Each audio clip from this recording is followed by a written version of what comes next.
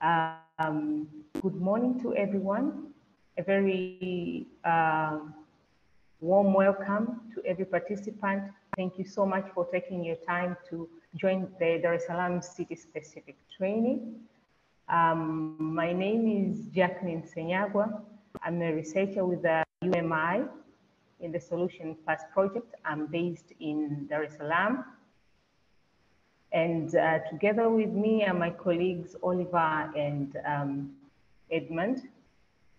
I would like to take this opportunity to work through the mother organization, which is UMI, and our partners, FEAR, DAT, Ruprej, Consult, UN Habitat, and ITDP.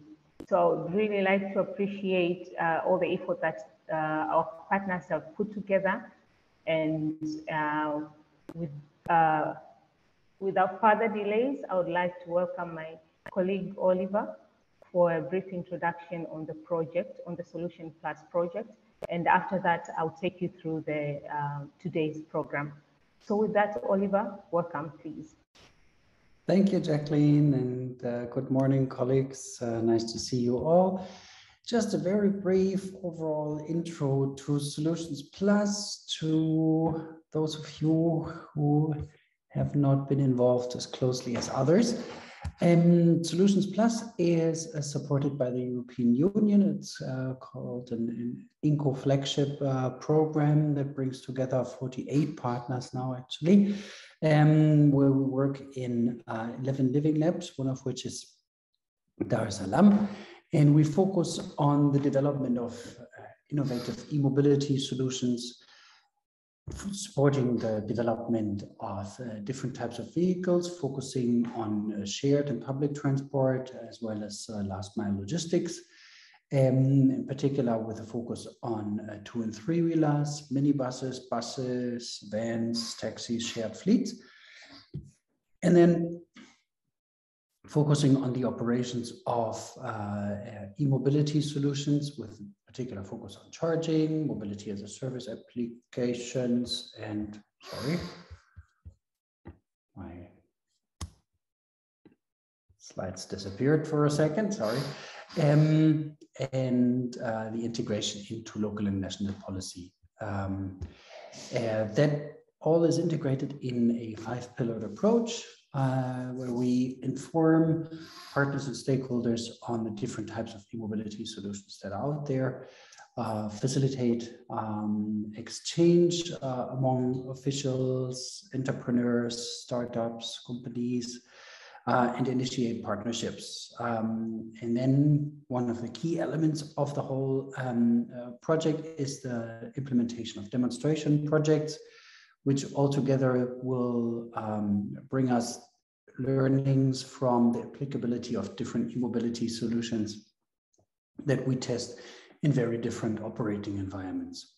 And that will help us to create the impact that we need for transformative change in our cities, as well as for global climate change mitigation.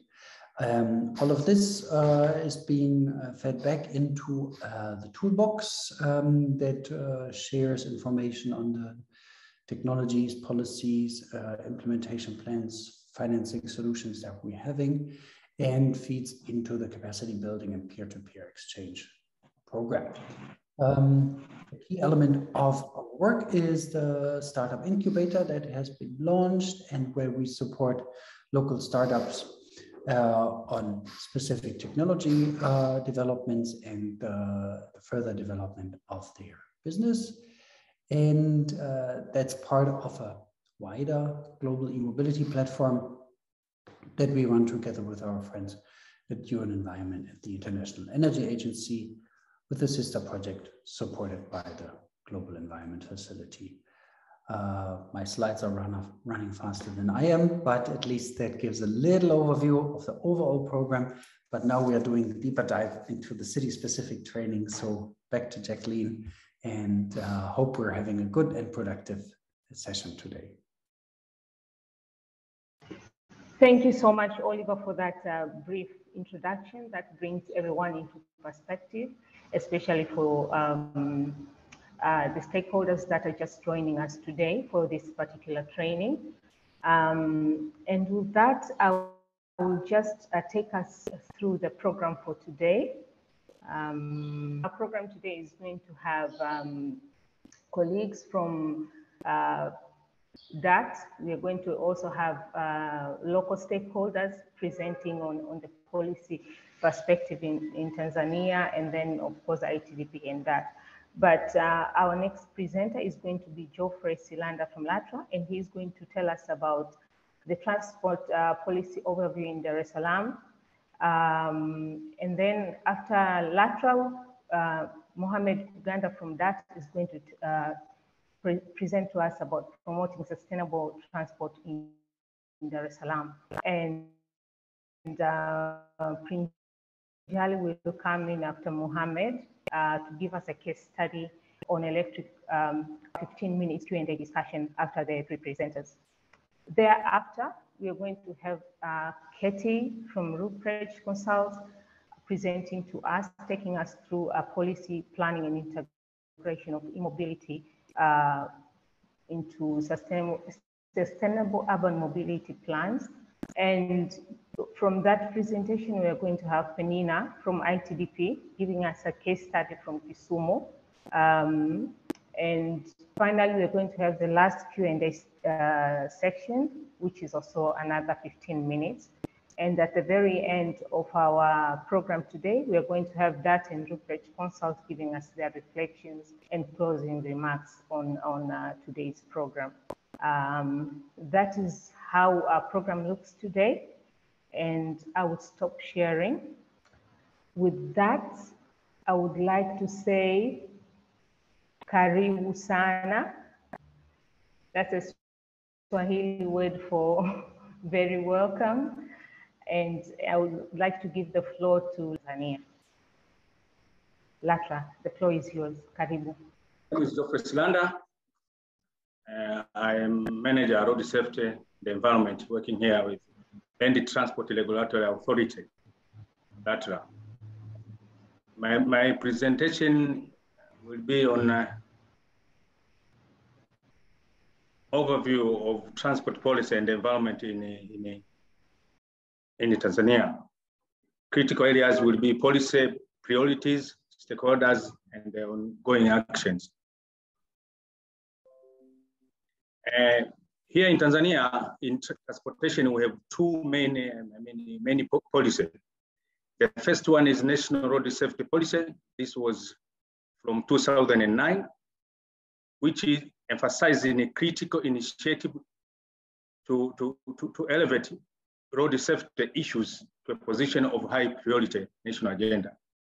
This policy provided the basis for attaining the vision of safe traffic environment. This policy, the National Road Safety Policy, it will also assist in guiding and coordinating rules and actions with the relevant ministries, agencies, and the private sector institutions towards the rational use of scarce resources we have, thereby avoid a duplication effort. And we have also a National Transport Policy 2003, and this policy is aimed at developing safe, reliable, efficient, and fully integrated infrastructure and operations, which will best serve the needs of travel and transport at improving level of service at a lower cost manner, which supports government strategies for socio-economic development, whilst being economically and environmentally suitable. For the purpose of this presentation, I have taken National Road Transport Policy, few issues because of time. In a nutshell, let us see the transport network here in Tanzania. We have road network, which takes about 472 kilometers. And we have two main railway. We have TRC, Tanzania Railway Corporation, which covers 2,706 kilometers. One being Tazara Authority, starts from Dar es Salaam to Tunduma, and from Tunduma to Zambia at the city of Kapirimposhi. Tanzania country has hinterlands like Zambia, DRC, Burundi, Rwanda, Malawi, and Kenya. And we do have also ports. We have Port of Dar es Salaam and Tanga and Mtwara in Indian Oceans, and others we have in Mwanza and the Kigoma for Lake Victoria, as well as Lake Tanganyika. This country has more than 200 airports or airstrips. We do have also transportation for pipeline, which carries crude oil from Dar es Salaam port to Ndola in Zambia. And currently we have a new project, Tanzania-Uganda project, which will be transporting again crude oil from Hoima to Tanga. This is a pictorial presentation of transport network here in Tanzania, and particularly the roads. In a nutshell, we have trunk roads, which covers 12,786 kilometers. This is managed by TANROADS. We have regional roads, which covers 21,105 kilometers, which also is managed by TANROADS. We have district roads, which covers 52,581. This is managed by Talura, and the entire network is about 86,472 kilometers. And let me talk about Land Transport Regulatory Authority, LATRA, because we are implementers of the policy. In a nutshell, this LATRA Act number 3 of 2019 is here to regulate road, railway, and the cable.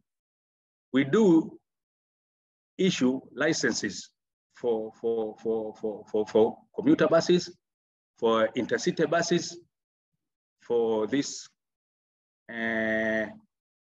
traditional taxis, and we hope we'll start licensing ride-hailing motorcycles as well as tricycles.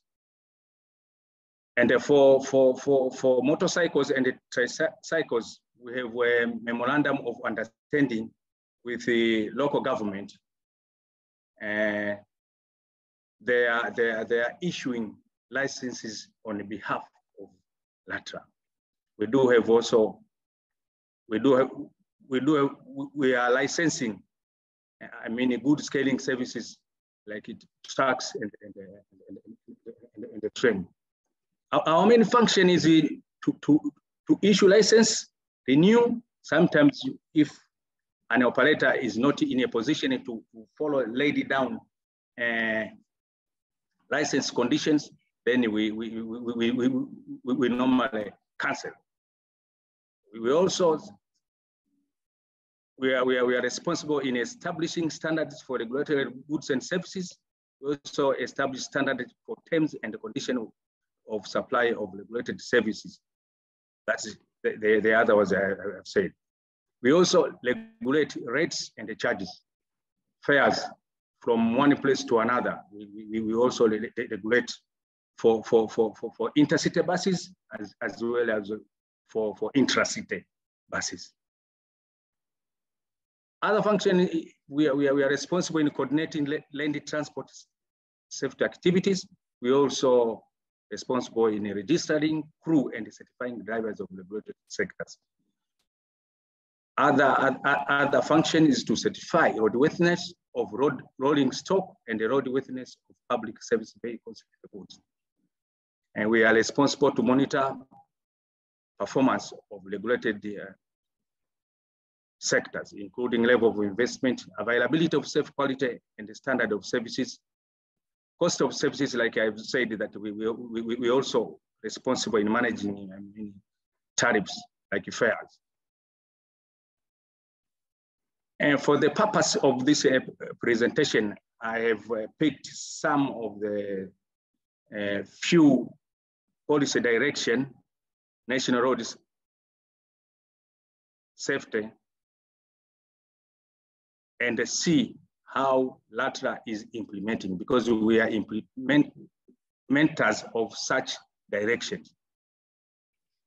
Direction number one, the policy directs drivers and the vehicle examination to be made in a collaboration with the Road Safety Board shall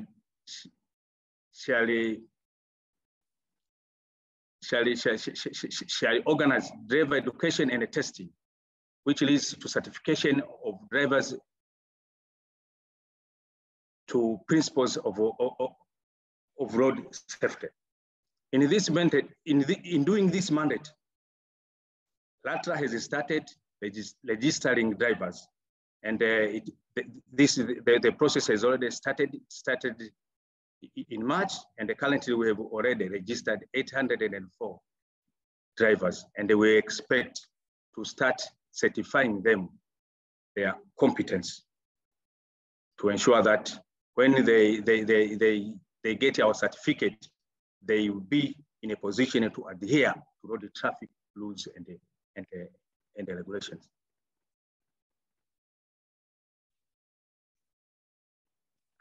Another policy direction, the government shall encourage to compare safety culture to make in place, which ensure that wait legislation and immediately be followed, and the vehicle is legally not to avoid overloading. The authority has been conducting conducting safety training for transport providers on quarterly basis. Another policy direction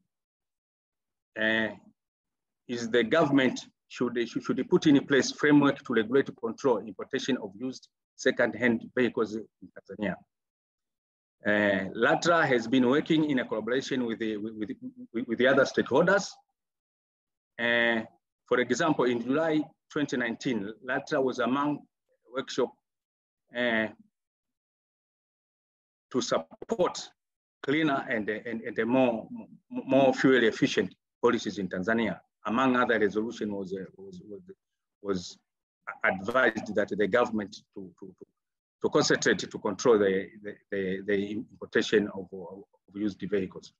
And this training was sponsored by UNEP. As you can see, these were the participants for that workshop. Another policy direction is directs to have random roadside inspection in a collaboration with the other Ministry of Infrastructure and the Surface and Maritime Transport Regulatory Authority. This Surface and Maritime Regulatory Authority was before the LATRA started. After Surface and Marine Transport Regulatory separated into TASAC and the LATRA. LATRA was given this assignment. And the way of implementation, LATRA has been conducting roadside inspection in collaboration with the traffic policy division, monitoring the compliance with the condition of licenses. As you can see there, we are monitoring if these operators are adhering the licensing condition. Another direction, direction was the government to ensure that specification for buses, including appropriate bodies drawn by ministry responsible for road safety would be published. LATRA is a member in an automotive technical components committee for Tanzania Bureau of Standards. Being a member, it has been participating in the process of developing of standard, and there was a full, particularly for bus building standard. LATRA was full participated in developing such a standard. We have many standards like standard for used vehicles, standard for emission. So LATRA has been largely. We have another direction that the government should develop communication and education and public awareness programs that will disseminate this policy and the road safety strategy to understood. The authority has been doing this, this assignment. And as you can see, the government, there is another direction where the government shall cooperate with the private institution on development research in Tanzania. You can see LATRA itself has been doing research on improving road safety. And as you can see, it has been doing in collaboration with Disney. It has been in a collaboration with BICO. We have many. Generally, other issues which are currently, since 2017, LATRA has introduced the vehicle tracking system, and this is 24 hours, and it gives it monitors to give the real-time speed of the buses, and when the driver turns sharp corners, then sharp braking, then we always monitor the behavior of drivers. And otherwise, the authority has been taking part in collaboration with the other stakeholders and to make accident investigations. And as you can see in my presentation, we did in 2017, there was a recent school bus which accident occurred on 6th May 2017, and it occurred here in Kalatu. This accident caused death of 35 cities and the city has injured. And the last week I was I traveled all the way to Dodoma to do another investigation, whereby one passenger vehicle was overturned in Kondoa, and we have already prepared the report so as to avoid the future occurrence of such incidences. And we have already, SUMATRA have developed the curriculum for training of motorcycle riders and the like. LATRA has also launched an online licensing system whereby our customers can apply license online rather than coming here in person. We have, as I said, we have already started the registration of transporters, ride hailing and ride sharing. Maybe this here is our point of concentration. This is our licenses we have been issuing from 2016 to 2021, because we are regulating by using licenses, and for bus operators and the like, they have to follow the licensing condition. Before we provide them the license, we have to make sure that all safety issues, they are complied. And for our side, I think for our topic today, you might concentrate with the license issued for motorcycles. From year 2016 to 2017, we issued 8,317 licenses, and in 2020, 21, we have issued, 18,000, license. You can see the way we are growing, and we are in 26 regions, or 26 regions, and we have, as I said, we have a memorandum of understanding with the local government. They are all issuing license, and we have started issuing license online, the system which I have already said. We have challenges. We have the problem of road accident, challenges, lack of transport and knowledge among operators. We have a challenge for our new vehicle tracking system. We have a problem of tampering, but we are trying to alleviate this problem. And as you can see, the vehicle inspection here is not automated, and the vehicles are inspected visually. And we are going to start. We have started an initiative to look at the possibility of inspection to be automated. And we have lack of appropriate training and the examination of drivers, lack of maintenance, issues of maintenance, and the most of aged, we are importing their aged vehicles, and that's what you can see. My last point is that they have excessive exhaust emission, which is not adhering our air quality standards from vehicles. Otherwise, I have to thank you for listening. Thank you very much. Thank you very much, Geoffrey Silanda, for that presentation.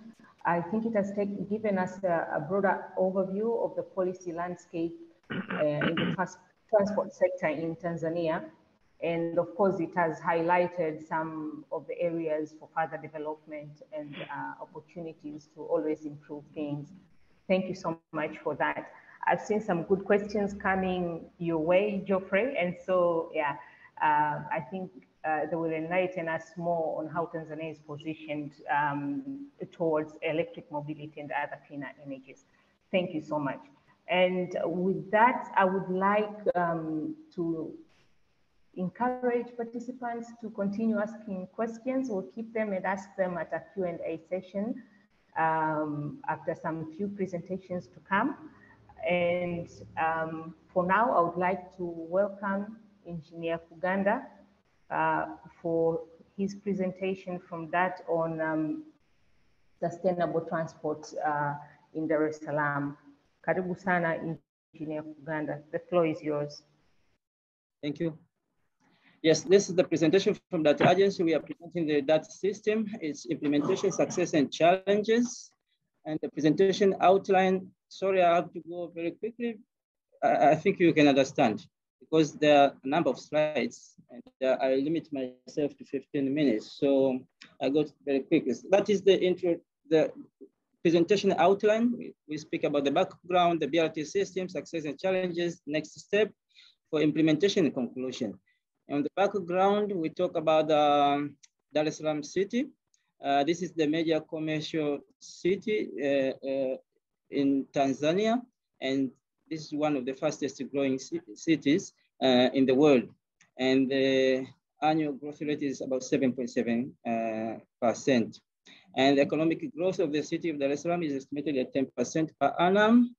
It is actually above the country average. And the annual vehicular growth is about 19%. This is the data taken from 2002 up to 2015. So that is the status. So growing of vehicles bring about the challenges along with. So we have these challenges on the mobility in Dar es Salaam. As you can see from the slides, model shares. The big share on the mobility is taken by public transport and non-motorized. Together form about 90% of the mobility in city of Dar es Salaam. Actually, we used to have small daladas operating in the Dar es Salaam roads, and they were contributing a huge congestion, as you can see from the pictures. And these daladas were owned by private, and some few were owned by the government, example, UDA. And there, these daladas bring about challenges along with because of poor roads, and all the daladas, we experienced an air quality degradation and health issues. And then these daladas were low capacity daladas, and they were operated without schedule. So through those challenges, we decided to check on the other options to improve urban public transportation in the city. We go through different options for mass transportation in Dar es Salaam city. So we looked about the implementation of bus rapid transit. We thought about the underground metro, light rail, and the urban rail. These are the options for the improvement of urban public transport. And after the evaluation of the choices, we opted to go for bus rapid transit. As you can see, the development of bus rapid transit costs less than if you compare to underground rail or light rail. So we opted to go for the BRT for the city of Dar es Salaam, and in other cities in Arusha, in Africa, they actually opted the same as what we opted for the to implement the BRT. So if you can see the map of Africa, different countries opted to go for the BRT, different cities and countries, and Dar es Salaam, we are far away. And for those, if you see the blue dots, those are the BRT which are already on operation. And the others are just planning now. Nairobi, I know that they are just constructing, not yet in operation. So the aim is to do away with the old system of the operations. As you can see, this one is the picture of the operations before. It is actually, it was a chaotic and small capacity buses. Then after that, this is the change which we went from the old to the new system. As you can see, the old one is it's not convincing, not comfortable, but the new one is comfortable and convincing and is high capacity. You see, so look about the stations. All the stations, we had this kind of bus stops used by daladas. Actually, it is occupied by businesses and people know where to walk, and bus stop is there. So this is the kind of station before, and this is the kind of station with BRT. I just want to show you the difference between the old system and why we shifted it to BRT system. This is the difference of the station. So if you can see, this is that station which is comfortable and very spacious inside. And this is one of the old stations at Waterfront, and this is new Waterfront station. As you can see, it is much more improved system. So what are the elements for the BRT when we consider going for BRT? Essential element for BRT, for those who are now developing BRT infrastructure, we are far away. This is one of the characteristics of the BRT system, that the roads for the BRT should be separated, physically separated from mixed traffic. So bus lanes should be physically separated and located in the middle of the corridor. The stations are located in the middle. Those are the characteristics for the BRT. And boarding and alerting is meant to be level. That is level platform between bus and the station. This means to quicken people flow in and out from the bus. And this is the technology we use to pay for fare. That is, fare collection is taken off board. There is no conductor inside the bus, like the daladala. And the intersections, just to make BRT move smoothly. So some of the intersections were meant to be two-phase signalized intersections with the restriction of right turning. And then the ITS system of the buses, these buses, the BRT system has to be monitored with the ITS system. So our buses are controlled from the control center, managing the movement of the buses, the punctuality, and communicating with the drivers. Other BRT features is the technology for the buses. We opt for the higher technology of the buses in order to reduce greenhouse gas emission. So to start with, our BRT started with Euro 3, but now we are thinking of going ahead to improvement or using CNG or Euro 6 and electric.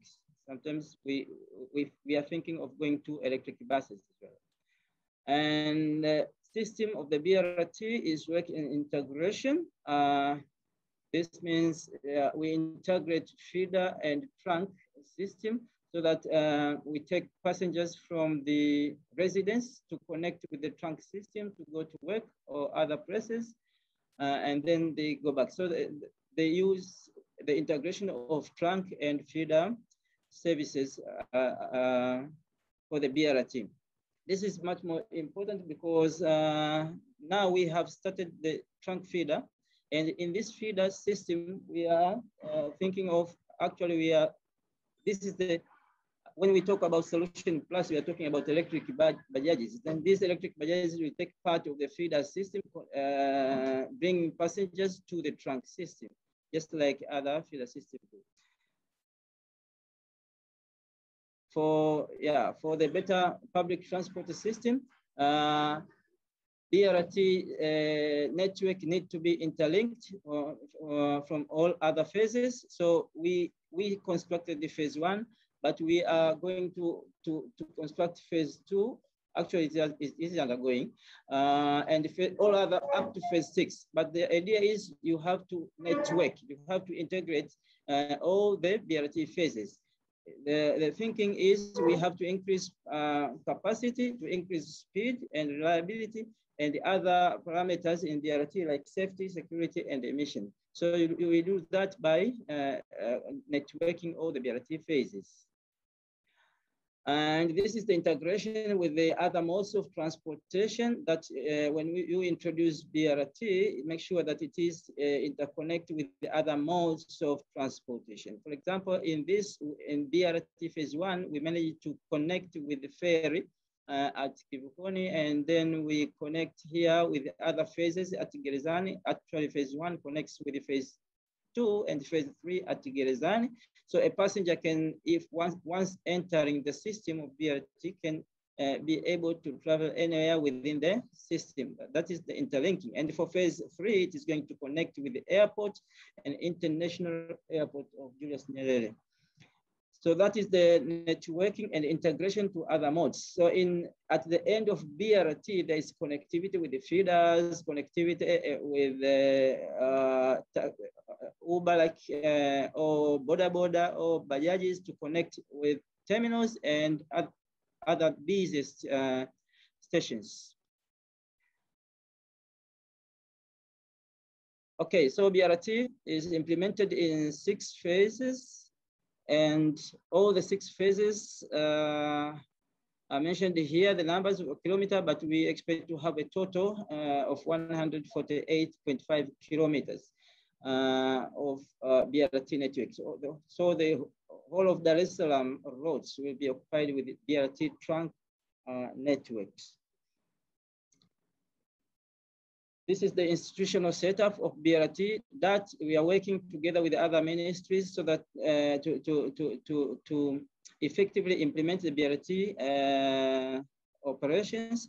Yes, that is here. We work with the bus operators and fare collectors and fund manager as a private sector, but that we collaborate with the TANROADS in infrastructure development, because TANROADS, they are mandated to construct the highways. So they construct the BRT lanes for us, and LATRA is the one responsible issuing license to our bus operators and managing the licensing issues. And we have, on top of us, we have the ministry and the President's Office, Regional Administration, Local Government. That is the institutional setup. So now we have already opened the phase 1 operation since year 2016, May, officially, and that phase 1 bus operations consists of 1 depot, which is now operation, but we added 1 new depot. It's not yet to be opened, not yet to be operated, but we have it at Ubungo. So we have 2 depots as I'm speaking, one at Yangwan and the other one mini depot at Ubungo.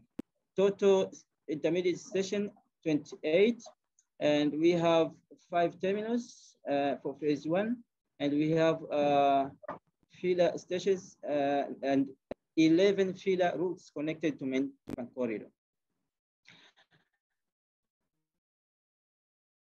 This is the fleet status up to now. We have a total of 210 buses in operation.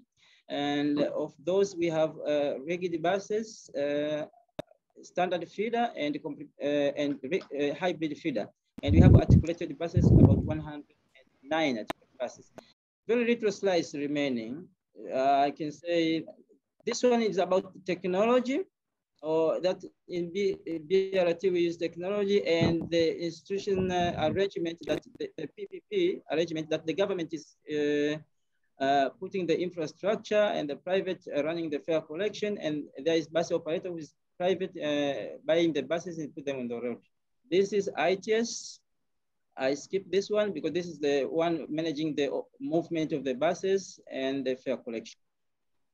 This is financing arrangement. We have been financed to, phase 1 was financed by the World Bank, and phase 2 is financed by the construction of infrastructure financed by the African Development Bank, and phase 3 is the World Bank. So this is the financing up to phase 5. Phase 5 is financed by the French Development Agency, but phase 6 not yet decided. This is the success stories. About the BRT, we have been awarded an international award from Sustainable Transport Award. And then we have been awarded by C40 Award, our system. And then we have this success of being visited by colleagues from nearby countries to learn about our success. This is another success. You will have PowerPoint presentation to go through this. I'll talk a little bit about the challenges we encountered since we started. One of the challenges, number 1 was the BRT system as itself was new, so we have to get used to it, to learn from it. Then there's another challenge of overcrowding in buses, because as we started with a few buses, and now at least we have 10 buses. And then we had inadequate skills on modern technologies, about example scheduling of buses, and incomplete fare collection system. That is the challenges we have. And this is some of the mitigation we undertake to minimize the challenges. Once we reach phase 2030, we expect to have all 6 phases in operation. And this is the expectation. When we reach 2030, we'll have a total of 170 articulated buses on road, and the total trip per week will be 2.5 million BRT trips per week. And this is the extension of the buses. We expect to extend the routes to far parts after 2030. We will extend the BRT routes to reach far. This is another improvement on the BRT corridor, is about TOD. Now we are developing TOD, and we have plans for phase 1 and phase 2, 3, 4 to be implemented. This is the phase 1 plan for transit-oriented developments, which is now under implementation. And the challenges we had with GOD is about the resettlement issues and the low-cost housing sector. That is how to mobilize the investment. This is the conclusion slide that phase 1 interim operations winning the Global Sustainable Transport Award has been a great achievement in Tanzania, considering the efforts put in this project. So hopefully public transport in Dar es Salaam will be further improved to almost and convenient to the majority of classes of public. That's reduce considerably the use of private cars, and we go for use of mass transit, which is highly technology bus system. I beg to submit, and that's the end of the presentation. Thank you. Thank you so much, Engineer Kuganda, for that presentation. And you might have as well seen the chat that several questions coming your way, but you're going to get an opportunity to respond and react to those questions some few minutes later. And with that, since we are quite behind time, I would like to welcome Prinjali, please, on a presentation on electric rickshaws deployment in India. Welcome, Prinjali. Thank you. Thank you, Jacqueline. Can you hear me? Yes. Yes, we can hear you. And can you see the slideshow in full slide mode? Yes.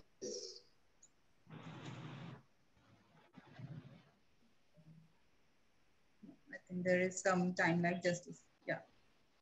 Now it. Okay. First of all, thanks for inviting me for this session.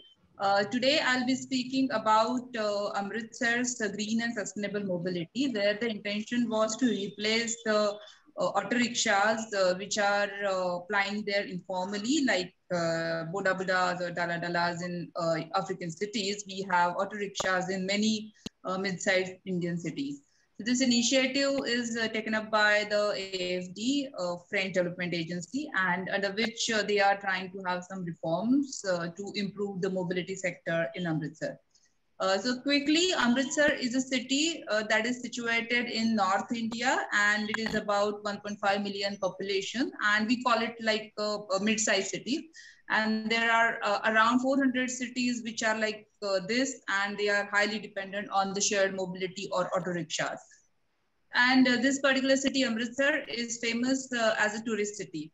So this also gives you know, a lot of boost for the rickshaw drivers to ply auto rickshaws from the railway station or the airport to the various tourist spots, especially the locations where the cabs cannot enter, but the auto rickshaws can enter. So there is high potential to use auto rickshaws there. So quickly, I'll explain the mobility challenges that was faced by the city or that the city is facing. So like the many other Indian city or even African cities, there is very high dependency on the private vehicles, and it is still increasing. So in Amritsar, they have the BRT system, which is around 31 kilometers long. But still, there is high number of auto rickshaws plying in other parts of the city, or sometimes also parallel to the BRT. So the biggest challenge and the biggest thing or the biggest mistake the city did is like they didn't have any kind of dialogue or any formalization before they started the BRT. And now there is this competition between the two services. But under this program, under this project, there is an attempt to integrate both the services and also to electrify the auto rickshaws that are plying in the city. And you can see that almost 22% dependence is there on the paratransit, which includes this auto rickshaws. And there are more than 15,000 auto rickshaws in the city, and all are old polluting diesel vehicles. They are on the diesel and adding to a lot of air pollution. And based on the surveys which we did in multiple parts of the city, in most of the parts, the PM 2.5 levels or PM 10 levels are really, really high and exceeding the permissible limit. So you can understand the pollution that is being added by this diesel, and you can say adulterated diesel, adulterated fuel also.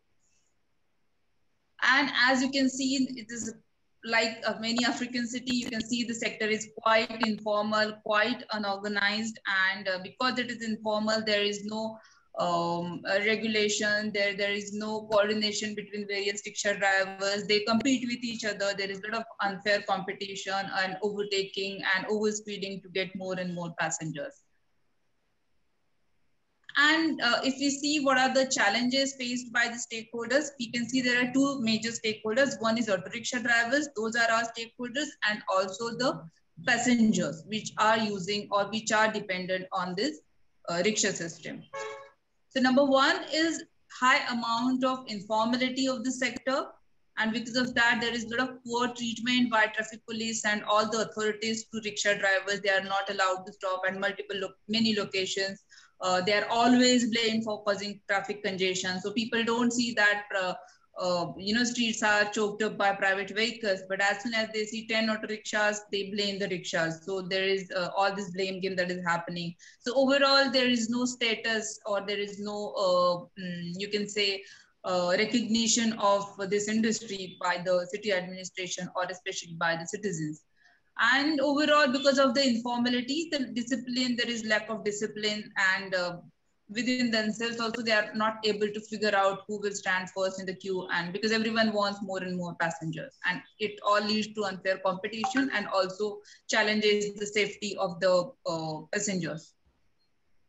And if we see what is happening with the because of the old auto rickshaws, it is not just the informality of the sector, but because of the old vehicles, there is high maintenance cost that is attached with the vehicles. Plus, comfort of the driver is also really, really poor, because it is not maintained. The vibrations, the noise is really, really high. Also, a lot of drivers have taken loans from the informal sectors, and it is at very high interest rates. So there is a lot of burden on them. And again, on top of it, as in many cities across the world, which they have faced, is like, adverse impact of the COVID, because they were not allowed to fly, or maybe they were allowed to fly with 50% occupancy. So overall, because of this informality and because of this non-acknowledgement of the sector, there is a lot of impact on this sector due to COVID. And number two stakeholders are our passengers, and you can see there is a very poor passenger comfort. The rickshaws are not maintained. Also, there are 8-10 passengers in one rickshaw, as against the next rickshaw goes vacant. Just because of there is no coordination, there is no service plan, there is no service level benchmarks that is attached to it. And all this is because of the informality of the sector. So the number one reason, when we started this project with AFD, it was recognized that only electrification or only replacement of these rickshaws is not going to serve any purpose. The number one thing is to formalize this sector.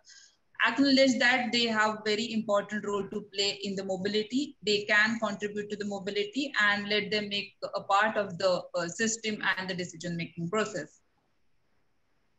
So first thing which we started with is institutional reforms, even before starting this replacement of vehicles. So first, number one thing is the institutional reforms that we are doing. And this is loan come grant come, some part is coming from the national government. Based on all the calculations, out of 15,000 under this project, at least 12,400 auto rickshaws can be replaced with diesel auto rickshaws.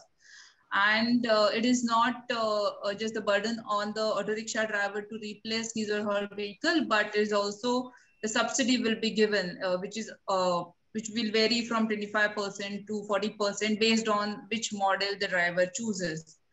So he will get handsome amount of subsidy from the government, plus kind of a guarantee from the government and facilitation for the loan for the remaining portion of the cost of the new electric auto rickshaw. And total project cost is around 13 million USD, and under which this entire project will be done. So it is not just about the whole cost is not just being used just for the replacement, but I'll also show what the other components it will be doing. So number one is under this technology reform, so there will be this replacement of around 12,000 auto rickshaws with new electric auto rickshaws. This is just a prototype. I mean, this is just as an example. There are 4 or 5 manufacturing companies. Those have been empaneled, and the auto rickshaw driver will get a choice which auto rickshaw he wants, which electric auto, I would say, which electric auto he wants. He will have that choice with him. Then along with it, the city will also be installing the charging infrastructure and upgrading it. And there are discussions with the electricity department to get some subsidy on the rate of the consumption of the electricity, so that this becomes whole affordable business, even in terms of the operations. And of course, the financial subsidy and facilitating loan process is what the government will be doing, and hand-holding support to the rickshaw driver in the entire process will be given by the government, which is Amritsar Smart City Limited. And also the Ministry of Housing and Urban Affairs is supporting this project nationally, so that they can also support in terms of the finances, in terms of they can replicate it in other cities. So under these institutional reforms, as I mentioned, we started with institutional reforms, and recently the Cooperative Society of Rickshaw Drivers have been formed. So there were 2 options given, or may not given, but discussed. One was the Cooperative Society and one was the corporatization.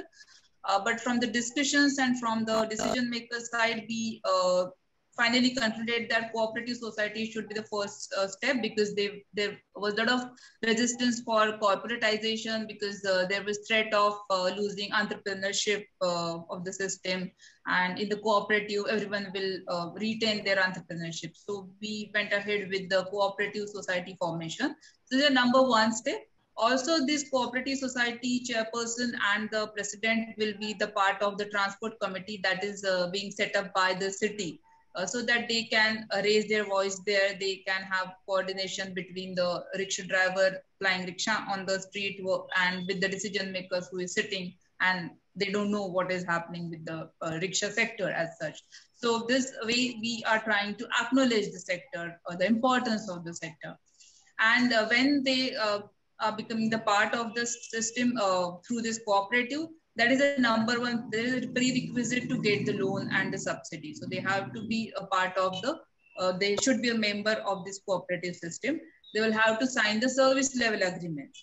So the drunk and drive is not allowed, passenger limits and the routes allotted, etc., etc. Whatever those are, they will have to sign those service level agreements. So this is in favor of the passengers and to improve the passenger comfort. And the self-monitoring will also be done by the cooperative system. So there were also multiple options to do the monitoring, because just to have random checks through maybe traffic police, but we thought that self-monitoring is also required, or that will be more effective, because in general, we see that traffic police have a lot of issues with the rickshaw sector, and they should not be troubling them, or they should not be continuing troubling them. So self-monitoring through the marshals or the wardens will be done on some of the routes, just to check the service level agreements are being followed or not. And this cost of the marshal will be borne by the city. So the cooperative will not pay, at least in the initial years, till the cooperative society makes some revenues or makes some money, and they have some good balance sheet. That by that time, the hand-holding support for that will also be provided by the city government. And as I mentioned, that the total project cost is not just for the replacement, but the skill development of the driver and driver families is also part of this project.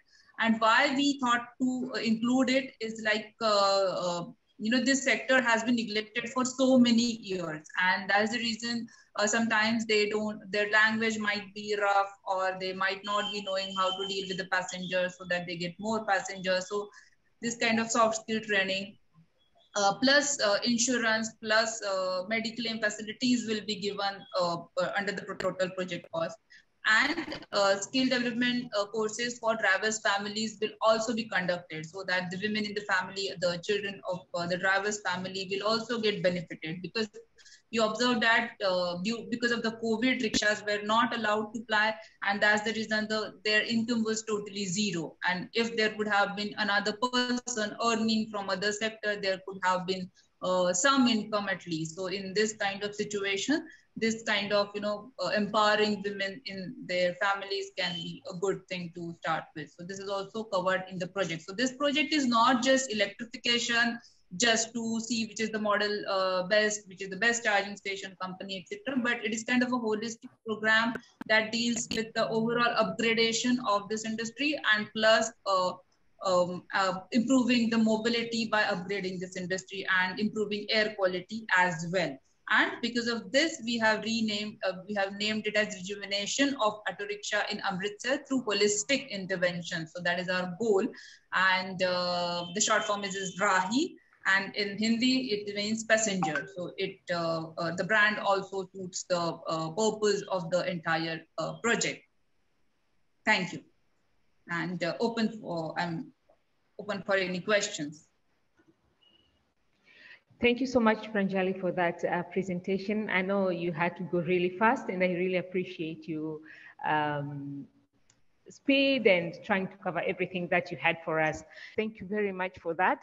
And without further ado, I would like to welcome Edmund and Judith for very few questions, and then we move to the next question because we are running out of time. Thank you very much.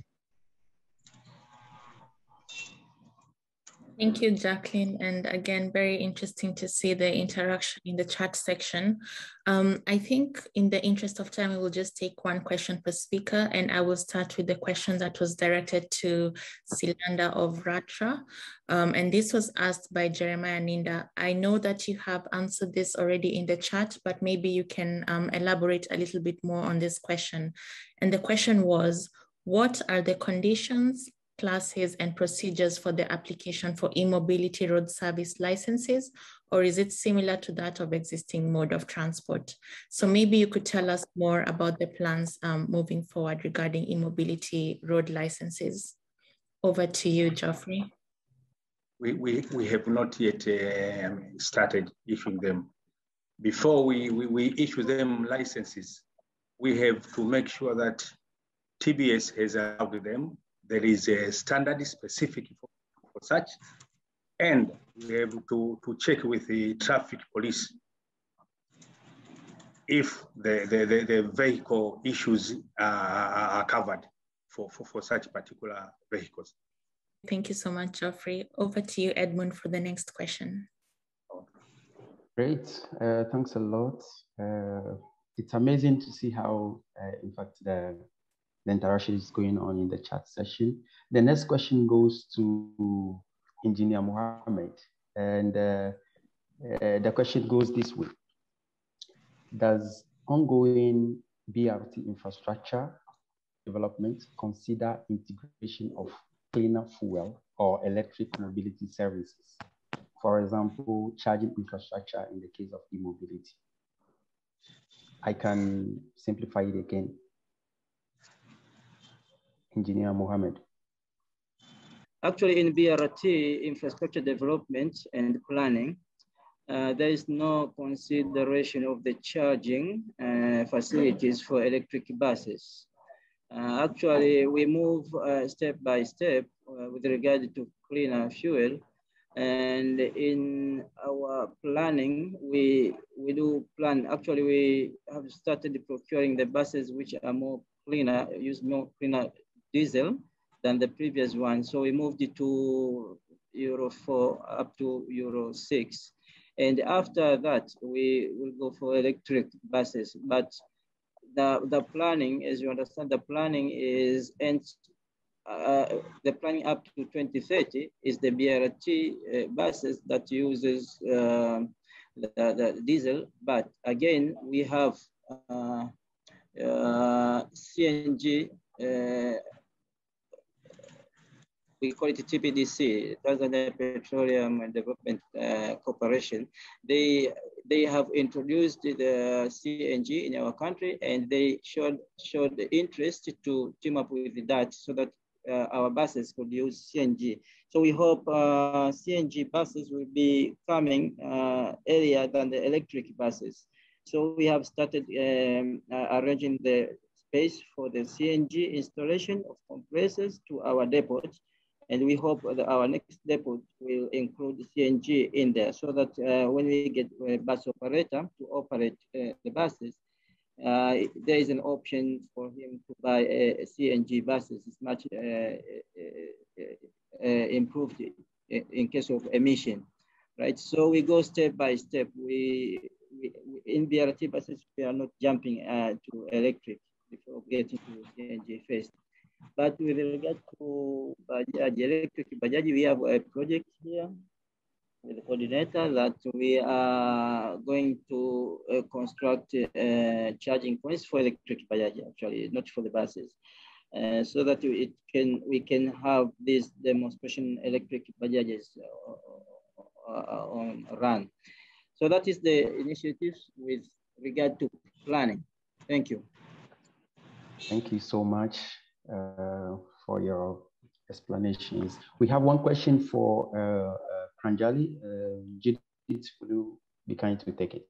Pranjali, we have a question for you from Penina, and she begins with a comment. She says, we need to see more women in the institutional reforms. From the slides that you presented earlier, majority of the customers are women. Are there any ongoing efforts on this? Sure, good question, and this is a very common question we come across. So there are two things that are being planned. Yes, there are a lot of commuters who are women, and they are highly dependent on the auto rickshaws. So number one is to provide them comfort by changing occupancy in the city, so occupancy in the autos so that they are more comfortable. But that is one part of the story. Also, we are trying to get some women, some female auto rickshaw drivers in the sector, because today there are zero female auto drivers in the system. And to crack that is the biggest challenge, which we are now dealing with. And what we are proposing is to allow permit of the existing rickshaw driver to his wife or daughter-in-law or sister, so that there will be women who will be part of the system as a driver also. So it should not be just the commuters who are female, but if there are women drivers also, of course, we can consider there might be more safety, there might be, different experience. And for that, under the skill development, there are discussions going on to provide free training to these female members for driving electric auto rickshaw. And the benefit of bringing female drivers into the system is that, number one, the overall system gender thing will improve. And also electric auto rickshaws are very easy to drive. Even I have tried it, and it's really, really easy to drive. So it's not that, very heavy vehicle, which they will have to pull, etc.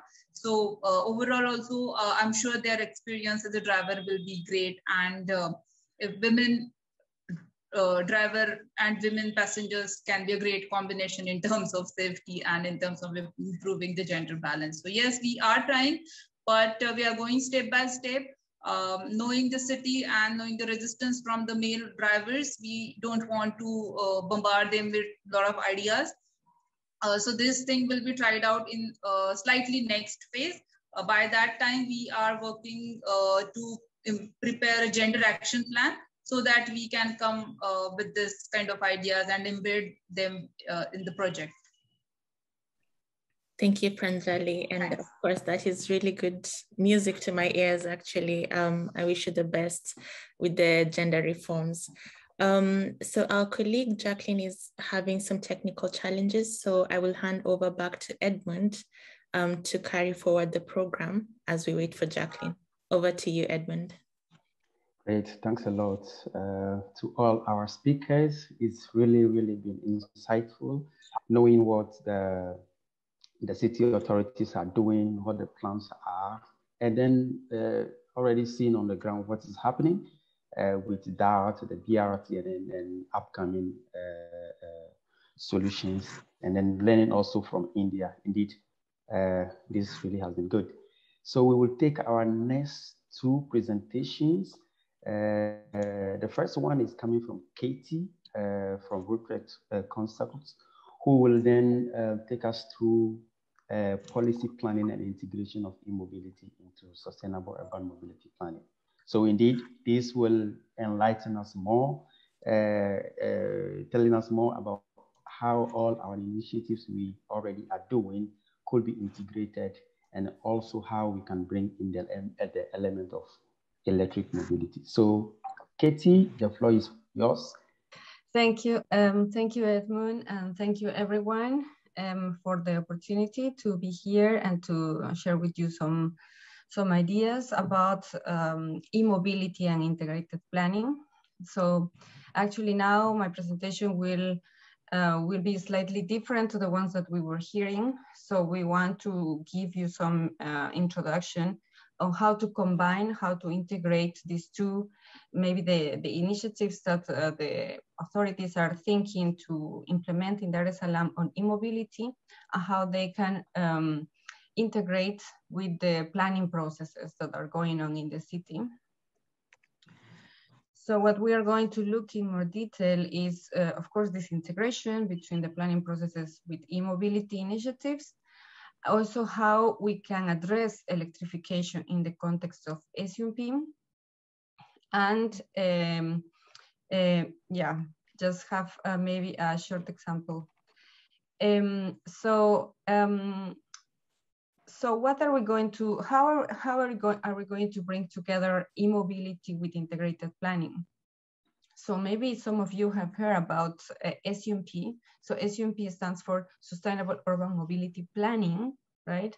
So it's kind of this strategic plan that cities are developing to set out a vision, of course, analyze the mobility situation in the city, set out the vision, targets, and then the measures of this plan, and then approve, right? To be approved, and then they start the implementation, right? So this methodology, there is a methodology to develop an SUMP, which you can see very in the graph that you can see in the slide. So the methodology to develop an SUMP consists, as you can see, in 4 phases, which are the colors here, and 12 steps, which is actually this methodology we have developed and we work on this topic already for more than 20 years.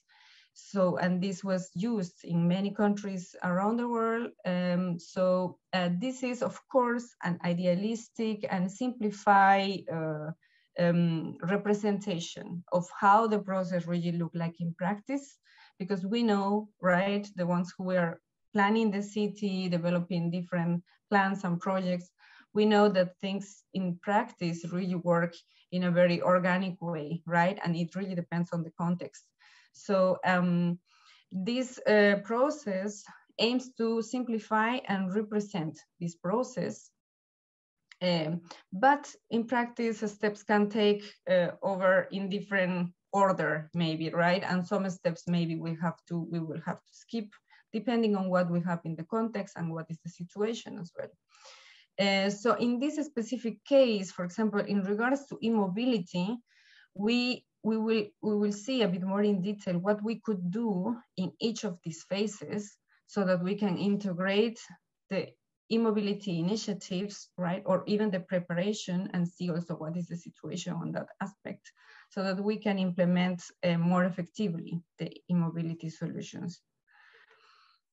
So for example, in the phase 1 of the SUMP process, in the phase 1, we focus mostly from the decision to develop a plan, a mobility plan, to investigate what are the resources that we have, both human resources and financial resources.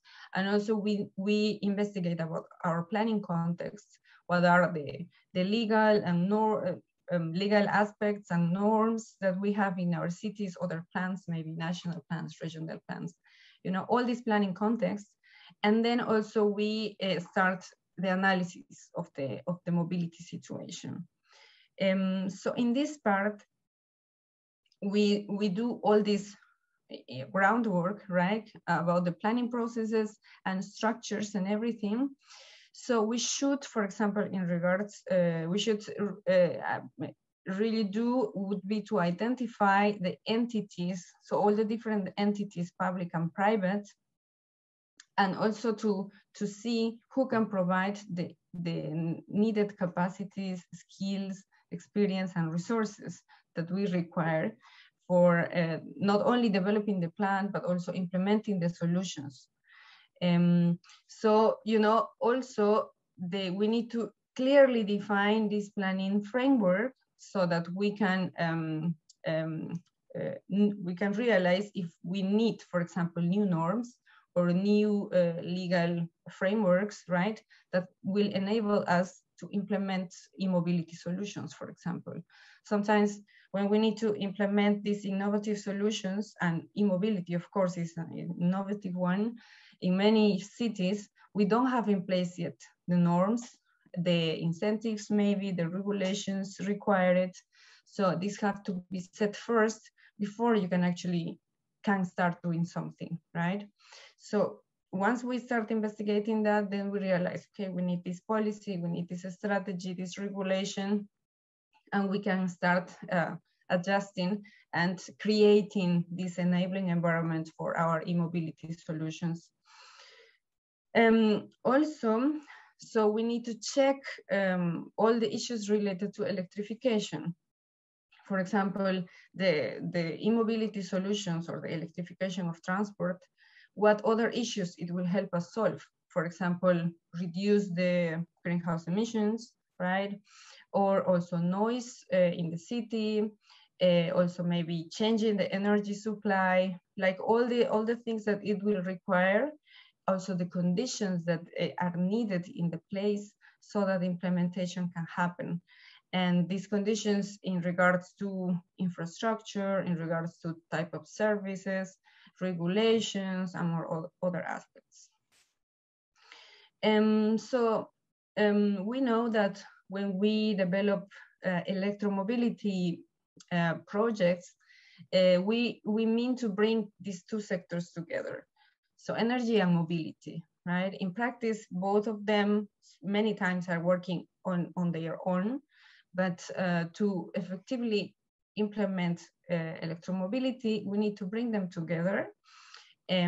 So that means that we need to identify all the relevant stakeholders in these sectors, understand what are their roles, what are their interests, and also to build also new cooperation models between these two sectors, and not only in the government, but also outside, right? So within the government, in the different departments, but also outside with the private sector, with the maybe the academia, NGOs, you know, all these different stakeholders that will help us in the implementation of these solutions. So this will help in the internal coordination and also on the external cooperation with all these different stakeholders. Another key part is to plan on the basis of user needs. So you can see here some of the needs, for example, features of specific user groups that we need to really know in deep so that we can understand what the user requires, right? So what is their needs?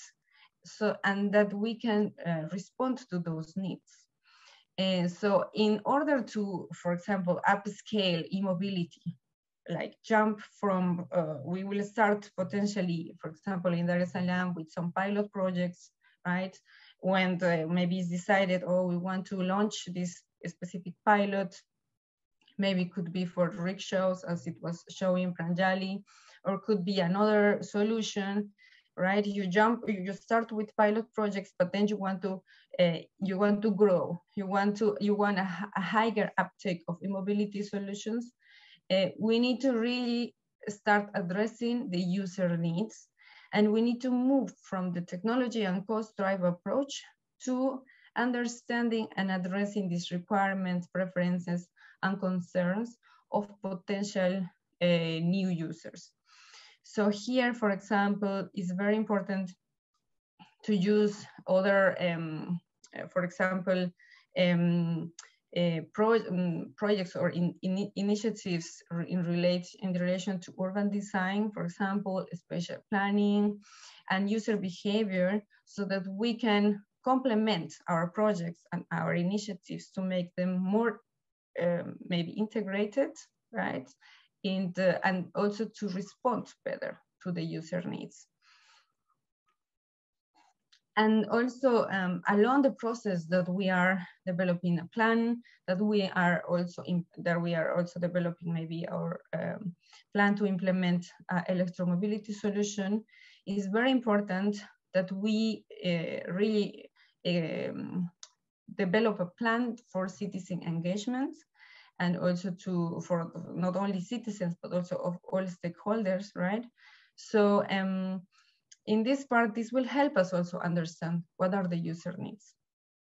So here, for example, you can see in this chart, all the different activities, participatory activities you can do with the different groups, also varying from the level of engagement you want to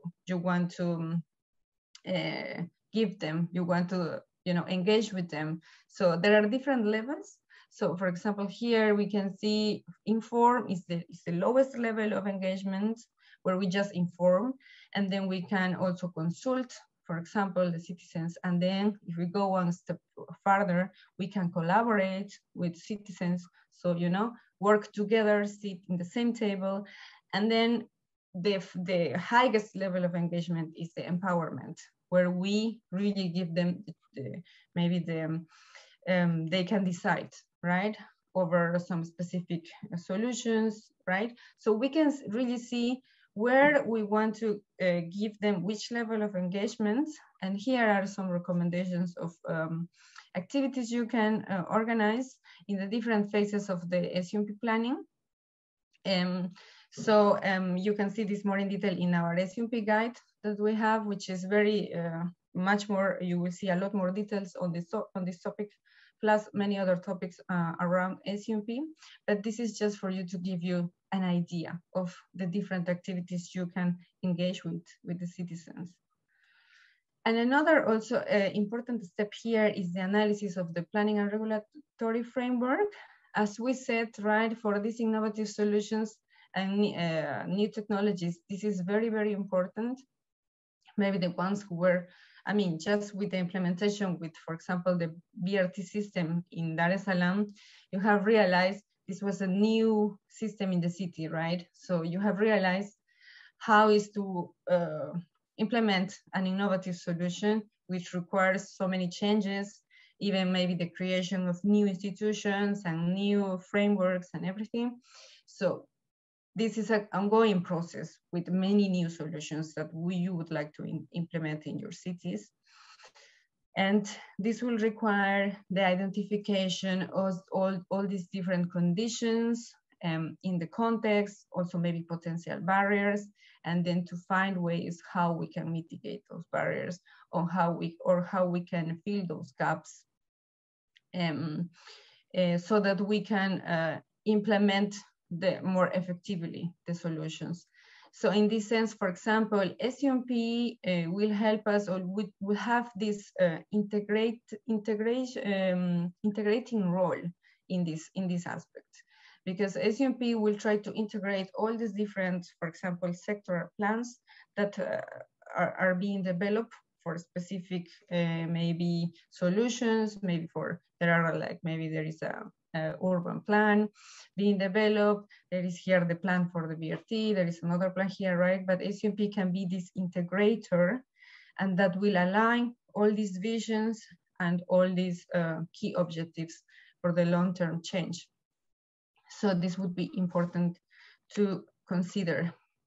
And in the phase 2 of the SUMP development process, we will look at the strategic direction of our plan. So we will see the scenarios for our city, for the future, also the vision, the objectives, and also we will set targets and indicators. No, so, and also we will define objectives on how to materialize those targets in a measurable way. So in this part, what is important for e-mobility, for example, is to develop, to integrate e-mobility in all the different scenarios so that we can really see what is the impact that they can have, right? So e-mobility will not only, maybe it's not only a technological change, but it will change also in many other aspects in the city. And it will have a lot other impacts as well. So it would be good if we could measure all of that so that we can really see, you know, like what is the value of it in the context, maybe in the situation of the city. So in this part, e-mobility for a successful implementation, we need to have a holistic approach in our city. And in this part, what we should always consider is that e-mobility, you know, is very integral if we want to achieve a multimodal and sustainable system, right? Because of course, if we can change, you know, the energy supply or the energy sources of our transport system, we will make a huge contribution, right, to the reduction of emissions. And not only that, quality of life in our cities, and also we can improve, you know, the urban fabric, maybe the arterial roads in the city, etc. So here, considering that the public transport is the backbone of the mobility, right? And we can consider other solutions such as micromobility or maybe shared services for the first and last mile deliveries. So we still have this in our minds when we plan the solutions for the city and how e-mobility can help us reach those goals. And in this part, for example, going a bit on the detail on what do we need, for example, for charging infrastructure when we start developing e-mobility solution, we need to see that the charging infrastructure, for example, this is very important. Excuse me. Yeah. Yeah, Kelly? Yes, sorry, could we wind up the discussion in 2-3 minutes, please? I will try to talk. We're really running short of time. It's okay. Yeah. Thanks. Fine. Okay, so we will try to do it and very quickly. You can see the details on the slides that will be shared. I mean, just important aspects here, for example, to check is that the charging infrastructure is enough for the citizens, right? And also interoperability issues, and that we can also attract new users to electric vehicles, to the use of electric vehicles.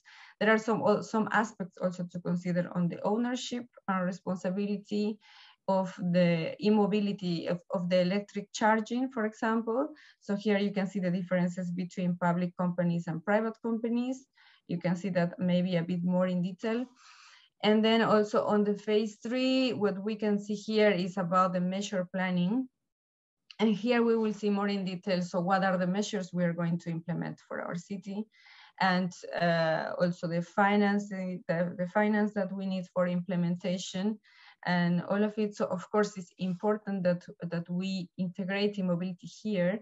But here, what we recommend is that the e-mobility strategy could be considered as a separate document to the SUMP, but as an annex, and it's still aligned with the main objectives of the plan. And here also there are some recommendations on that part, which lies mostly on the cooperation framework, that we really need a strong cooperation framework between all the different key stakeholders. The data management is an important issue, who owns the data and how the data is shared. And the public authority needs to make sure that still can, they can still access the data, which is very important. and the interoperability again. So there are some also important aspects on the funding. Very important to see where we can get the funding from for these e-mobility solutions. So could be maybe international corporations, banks, and maybe national funding. So seeing the options that could be could help there. And also, and on the last phase, we see the implementation and monitoring. So here, you know, how we are implementing the measures and what we can learn in the process. So here is just some recommendations of how we can keep learning and we can keep expanding the network for a wider transformation of the e-mobility into electric. And yeah, I mean, it's very important just to keep learning in the process. And yeah, we are happy also to maybe to provide more information if you need. And I will also share in the comments our topic guide on electrification and SUMP in the framework of SUMP, where you can see a lot more details on this topic. And yeah, we're happy also to answer any questions. Thank you. Thank you so much, Katie, for that presentation. And I would now like to welcome Penina, our colleague from ITDP, who is going to take us through the Kisumu case study. Penina, over to you. Thank you so much, Jackie. Let me share my screen. So I'm Penina Ndagwa. I'm a transport planning associate at ITDP. And I'm happy to just briefly take you through the Kisumu Sustainable Mobility Plan that we've prepared, launched, and it's one of my favorite projects because it's one project that we've seen go full circle, like from planning to adopting to actually implementing the project. So Kisumu Sustainable Mobility Plan is actually first of a kind mobility plan for Kisumu City. It's under the umbrella of ISUT, which is a integrated strategic development plan. And its goal is basically to provide efficient, affordable, equitable, and safe mobility for all. So basically, the mobility plan was centered around ensuring that everyone is catered for and included in the mobility sector. So the planning process entails a collection of baseline surveys. So maybe this is similar to what Katie presented. So we collected a lot of baseline data, and then just to understand the mobility challenges for the different stakeholders. And we did this through household surveys, traffic counts, key informant interviews with all the decision makers, that matatu operators and all that. Then once we did that, we understood the challenges in the ground, then we developed a common vision, which is just what I presented. And then after that, now we're able to select priorities that would help us get to a sustainable mobility scenario. And then of course, we came up with an implementation framework to guide the implementation for the Kisumu Sustainable Mobility Plan. So, but one thing I have to say is that the city was very much involved, starting from the governor to the city managers, the former and the current, and that's why the process was so successful. Once the plan was completed, we had to give time for public comment, and we do that by publishing a gazette notice. So with the assistance of the city, they published the gazette notice, and this paved way for people to give comments, and all the comments were reviewed, integrated, and added to the report. Now, once we had addressed all the comments, we then now launched the report. It was actually a public event. That's one thing I like about this project. It was not like launched in a hotel or a boardroom. It was actually in a public arena on the streets of Kisumu, meaning that everybody was actually, it was an open and transparent process. So we launched it earlier this year in February, and I'm happy to say that actually the implementation has started, and I'll be sharing a few of that. So just going briefly into the data that was collected. So majority of the residents in Kisumu walk, and the 13% actually use public transport. So for us, it was very important to ensure that the mode share for sustainable modes of transport is maintained. But just trying to analyze how the situation was, still is in some parts, but at least right now they're already improving. So we noted that there was less provision for the pedestrians. As you can see, a lot of people are walking on the streets, on the sidewalk, well, and on the unpaved parts of the road, we have caregivers risking their lives, children trying to cross and people just, hustling their way. We had some section with open drains that of course are very risky for people to cross. We still have some parts with very wide intersections that the dangers of crossing. Of course, some community have tried to come up with short-term strategies to, enable the people to be able to cross, like these are DIY, so to speak, bump, just to slow down traffic, meaning that street is not very safe for children to cross when they're going to school. So we still have very wide streets. This is one of the highways, Nairobi Road, and as you can see, it's very wide and children have to risk their lives every day crossing the street. Again, the cyclists are not well catered for, and we can see they, of course, mix the traffic and, the risk of it, accidents and all that. Now, going down to the scenarios, the mobility scenarios. So under the status quo, we have a lot of motorized traffic.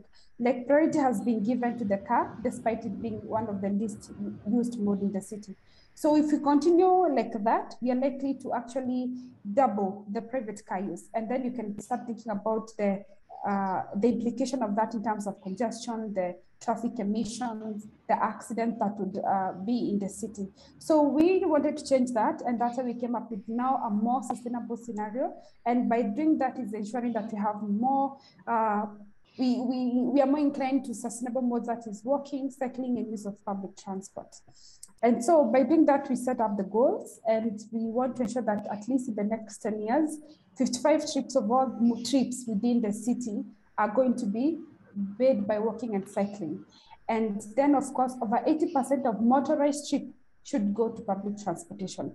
Then you also have to reduce the private car use through travel demand management that I'll briefly talk about, and of course shift to more lower polluting vehicles in the city, and I'll talk something about that.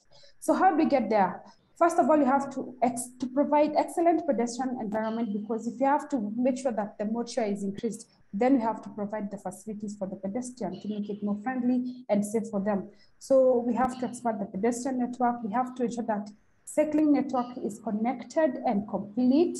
And of course, even coming up with cycle parking, so that even if you're a cyclist, you have on-street cycle parking within the city.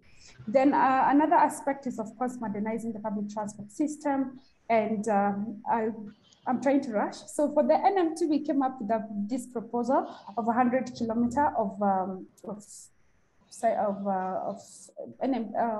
pedestrian footpaths, and that 1 kilometer of cycle network. And I'm happy to report that actually some of these projects are already ongoing. So this is actually not a render. Someone sometimes back asked me whether this was a render. This is a real streets in Kisumu City, one of the streets that they have implemented, and they're actually expanding to make sure that the whole of Kisumu is going to be like this in the next 10 years. So excited to see how that turns out. And one thing I have to say is that they really maintain their tree cover, and they're expanding their pedestrian and infrastructure network. I have not seen Kisumu really cut down the trees like what we've seen in Nairobi. So that's a plus. Then they've also provided tabletop crossings. Of course, they are elevated bumps, and they are safer for pedestrians to cross, and even persons using wheelchairs are able to navigate through. So this again, the cycle network, the 35 kilometers that we hope to see implemented in the coming years. So this is again a lakefront. Right now, if you go to Kisumu, it's not like you're not in touch with the lake. And being a lake city, it's very important to ensure that the two are connected. So there's this proposal to just have the lake belt opened up for people to enjoy and to walk through it, and just open up the economic activity. Because right now, Kisumu, the lake is behind the city, but now we want to make it more of a waterfront development. Then we also came up with a bike share system, and we proposed that at least in the first phase, we should be having like 400 cycles, still planning underway. So for the BRT and for the public transport, I don't want to talk too much about this because I know Uganda mentioned something similar in the Salaam about how you set up a public transport system. But one thing I have to say is that we already working with the city to come up with a service plan that is going to guide the city in coming up with a modern public transport system that is cleaner, that is greener, high capacity buses with a minimum standard of Euro 4 standards for the emissions. And also, we propose that, because it's actually our e-mobility webinar, we propose that we need to conduct a feasibility study or to see the viability of electrification of public transport fleet. And I'm happy to see that's already a guideline on how to do that, whatever Katie presented. So that should be coming up soon. So this is how we did a render just to show how it's going to be transformed, the city, the current scenario and the projected scenario, of course, now with cleaner, greener buses, and of course, including the NMT integration into the public transport system. Then one thing that is so important, we have to do a lot of communication and outreach. So we are already working with the city to plan more cafe events, just to try and sensitize people on the need for sustainable mobility and what it means for them as a city and as far as climate change is concerned. Because actually Kisumu City is one of the victims, or it's already experiencing the impact of climate change, having the lake actually rise. Of course, we know they want, it has already, it has risen and encroached into lands, settlements, and a lot of people are already moving away from the lake. And so at least just them understanding from their own perspective that mobility could contribute to reducing the greenhouse gases is important, because they want to make their, city more sustainable and better. Then, we also doing a lot of training, building capacity with the city to ensure that at least they understand how to design their cities better. And actually it's very successful. So just also adding to what Mr. Kuganda had mentioned, Engineer Kuganda, it's very important when you're making sustainable mobility plan to think about land use planning, because the two cannot be separated.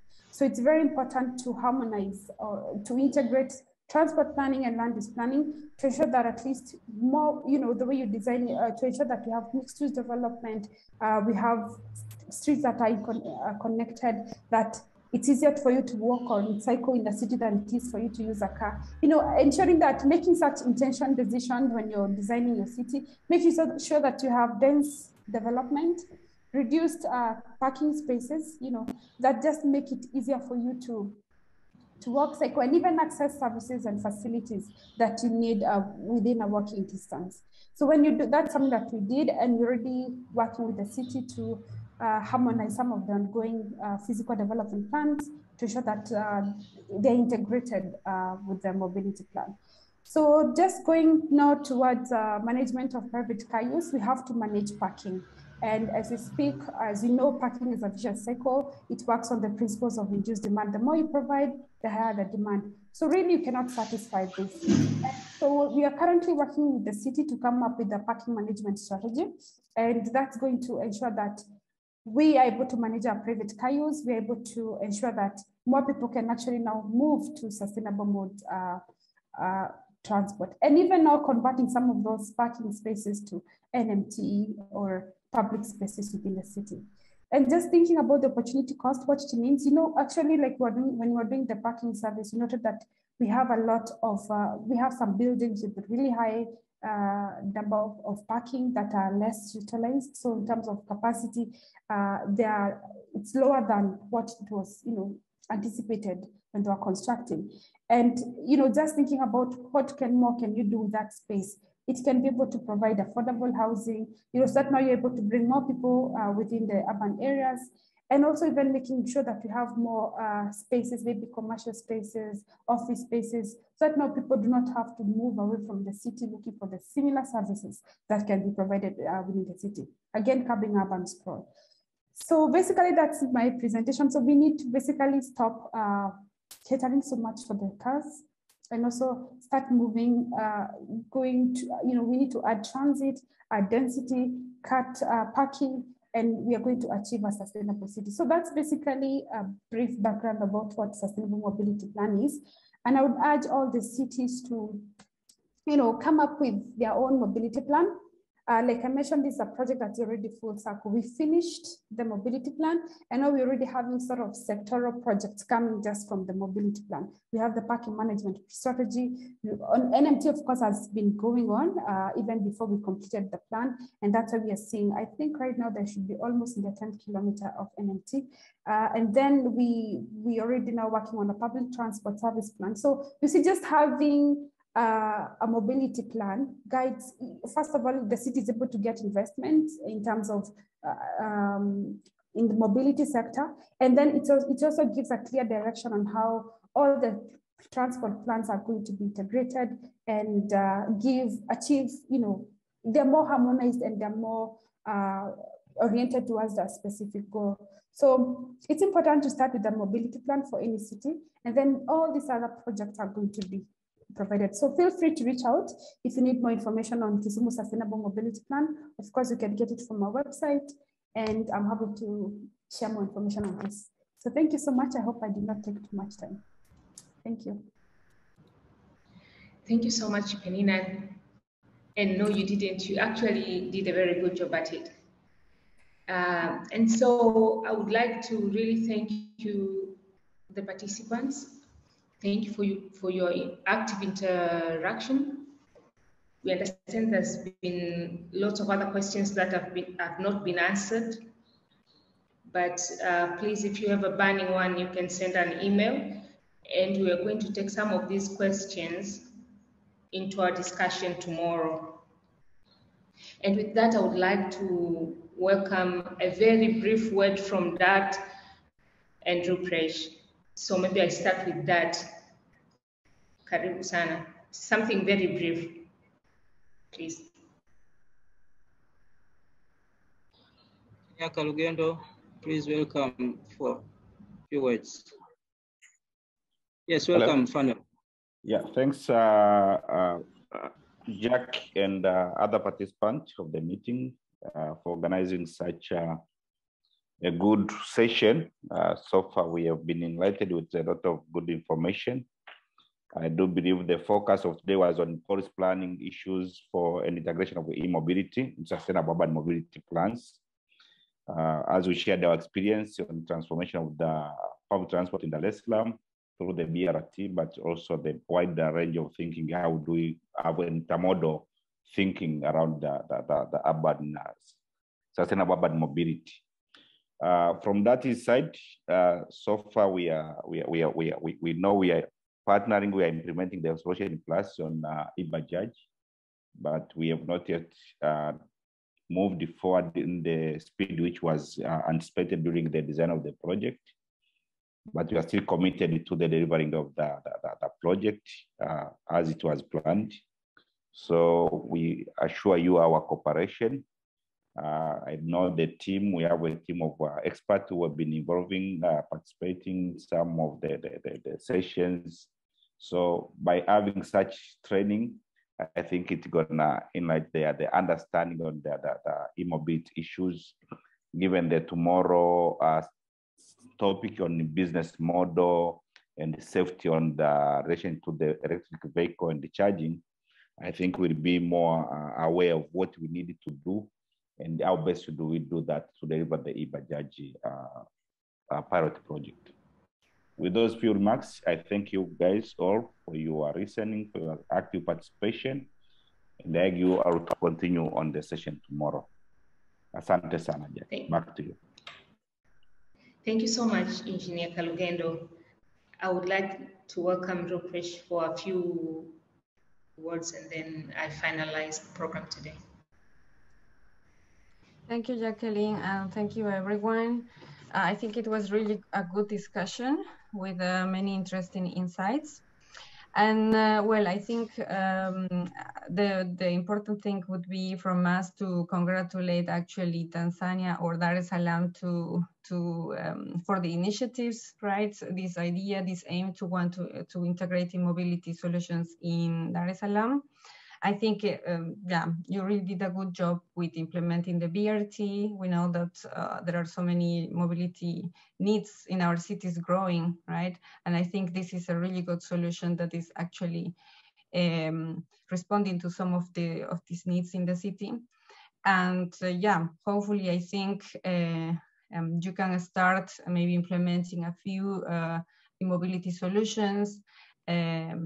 And we are, of course, happy to support in everything we can on this aspect. I think you can just maybe let us know. And then I think there are also good examples that were shared in this session, which I hope have inspired you of what you could do on this aspect, and how can you progress further on that. So yeah, I think that would be what I can say, and also share our guide on e-mobility and SUMP, so you can have a look there as well. So we are happy also to be present here today, and thank you everyone. Thank you so much, Katie, for conclusive remarks. And I would like to take this opportunity again to thank you everyone so much for attending today. And I would like to welcome you tomorrow, same time, 10 hours East African time. And the discussion for tomorrow is going to be on business models and safety standards. And again, thank you so much for an active discussion. There's lots of learning that has been going on, and we're looking forward for another very interactive and insightful session tomorrow. Thank you a lot. Sorry for taking 10 minutes of your time. See you tomorrow.